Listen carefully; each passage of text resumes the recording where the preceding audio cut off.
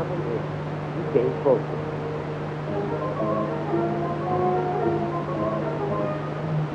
Bu bitişler, derinin içindeyse ortaya konan bir mantarın etrafı sıkıca doldurulmuş. Bu da sağlam olmamız ve bize daha çok vurup oynayabilmeleri için. İşte geliyor. Dayanılır bir iş değil. Biliyor musunuz, yıllar önce 5-6 defa sıra vuruşundan sonra üzerinizde sadece atıcının parmaklarındaki sigara lekeleri kalıyorsunuz. Bugün özel bir maçta yüzlerce zavallı top kullanılıyor. Vuruyorlar. Bir o yana, bir bu yana atıyorlar. Korkunç bir şey bu. Hadi ben artık meslekten ayrıldım. Şanslılardan biriyim.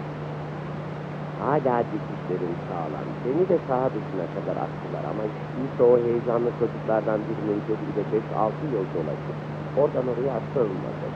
Eski arkadaşlarıma çok acıyorum. Onların halleri iyice kötüydü. Durum kritikte size çok sert vururlar. Sonra bulamazlar. Bazen de bulmak istemezler. Çok ilginç bir anım var. Güzel ve güneşli bir gün. Yankee stadında. Chicago'dan White Sox takımıyla New York'tan Yankee'ler arasında yapılan bir maçta başladı. 9. serinin sonunda White Sox 6